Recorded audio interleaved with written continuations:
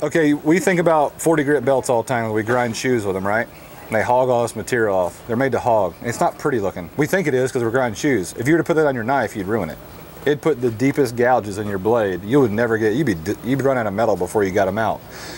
So there's actually less pieces of sand per square inch, let's say, of a 40 grit belt than there is on one that's 220. And there's less on a piece of 220 than there is on a piece of 320, okay? So the finer the belt, the actually more pieces of grit are on there, and they get hotter a lot faster. All right, so the finer you get going, the hotter these things get quick, especially when you don't have anything to turn the machine down. Okay, that's the advantage having grinders that most knife guys have or something, because that's why they have them, because they're variable speed. So I have 2 horsepower motors, but I can run them at 10 RPM with 2 horsepower.